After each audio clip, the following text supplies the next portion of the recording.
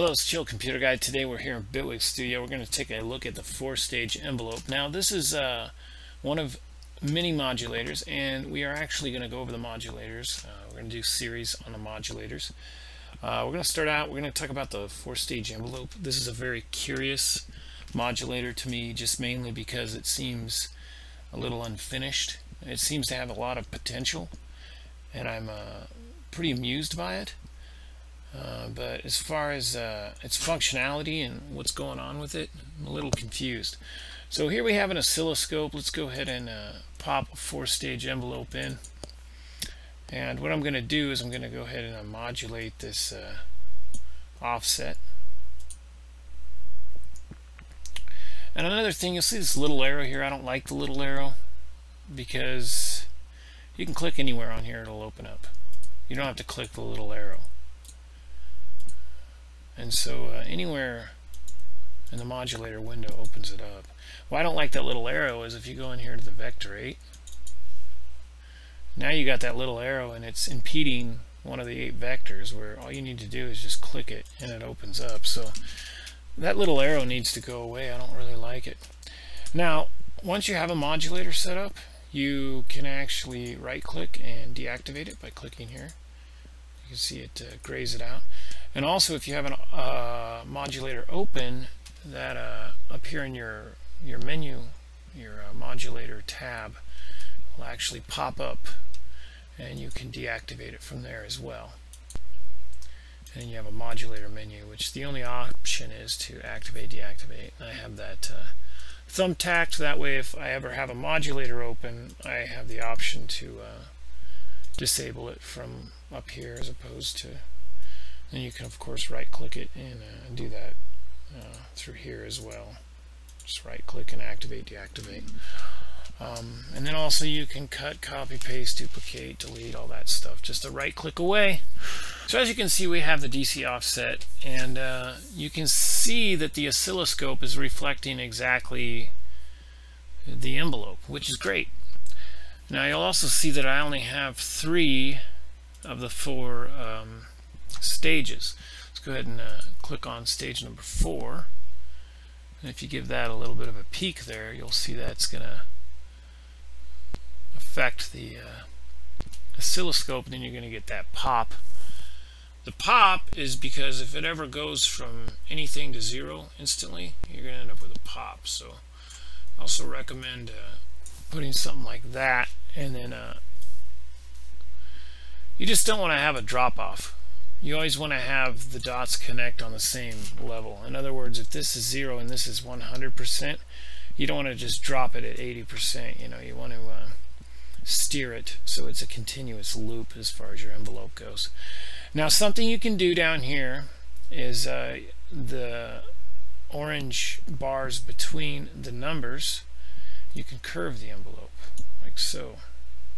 Okay, pretty cool stuff. Okay, so they're curvable. You can curve those, make them curvy.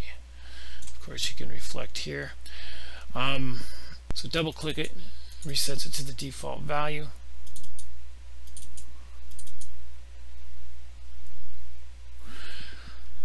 Now, something that I don't really understand about the 4-stage envelope is this section down here. You have this double arrow, and I don't really know, that doesn't seem to do anything.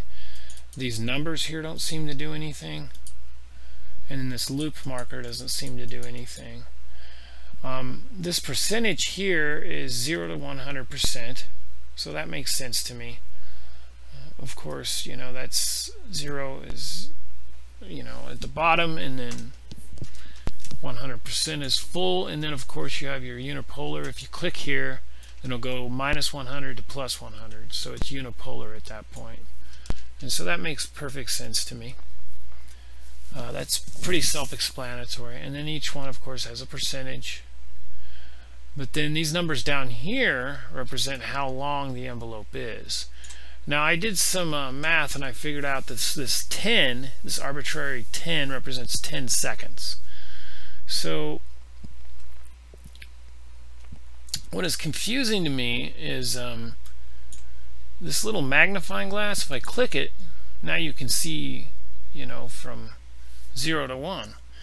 But now if I increase stage 2, stage 3, stage 4, these are all 10 seconds. So this is basically a 40-second envelope.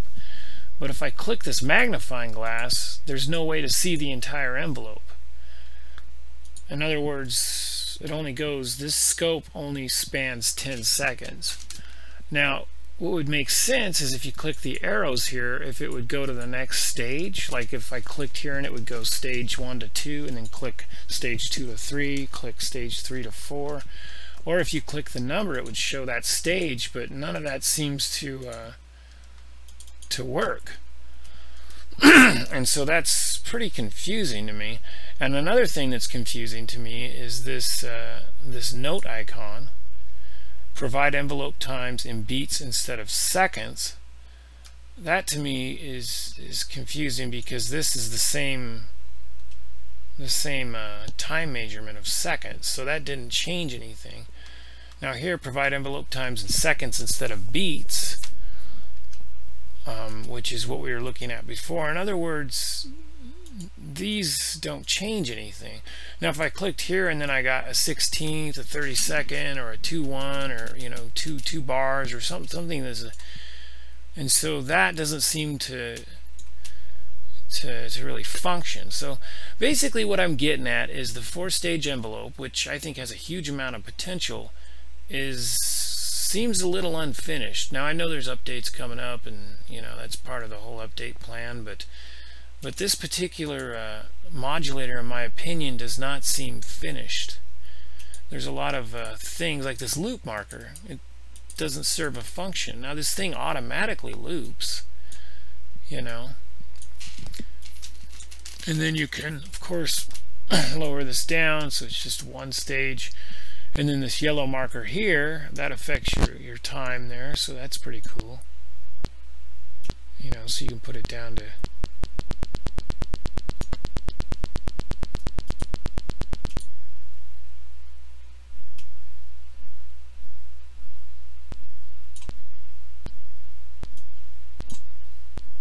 now right here, you'll see on the far right here, there's a double arrow, which I guess inverts it.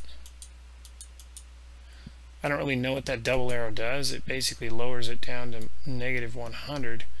But this basically affects the sensitivity of the envelope. So you can see the envelope is not having quite as much effect on the DC here. And then if you increase this, it does there. But again, that's the 4-stage envelope. Very useful tool, but like I say, it seems like it's kind of half finished. Seems like there's a lot of things that aren't yet functioning. One of the main things is I would like to see all 4 stages of the envelope in this graph. Let's say, for example, all these were set at 10 seconds. There's a 40-second envelope. But see, I wish I could hit this and it would show all 40-second span, maxed out envelope. I'm fine with a 10-second envelope, and I'm fine with, but the fact that you click on the note and you still get the same values. So anyway, it seems a little incomplete. That's my little 4-stage rant. We're going to actually go through all the modulators. We're going to start a series on it. But we have one more little quick tip before I leave, and that is if you go up here right next to the dashboard logo and you right click, you can increase and decrease your GUI scaling. So that's pretty cool. Check that out, huh? Look at that giant envelope. Look at that. It fills the whole screen up. That's pretty cool. And then you can of course decrease it depending on if I decrease it, keep decreasing it, eventually get back to my 1440. That's as low as it goes, and that's the 1440 right there. Pretty cool stuff. There it is. That's my rant. Are they gonna finish this damn envelope? Because I really like the 4-stage envelope. I think it's the potential on this thing is exciting, because this really represents in a way how I like to modulate things. I like to put things in loops, and so the 4-stage envelope's extremely exciting, but like I say, I don't think it's finished yet. Anyway, chill computer guy, hope you enjoyed that, and we'll have more modulators coming up. So please subscribe, and you'll get more of my modulator tutorials coming up in the future. Thanks again.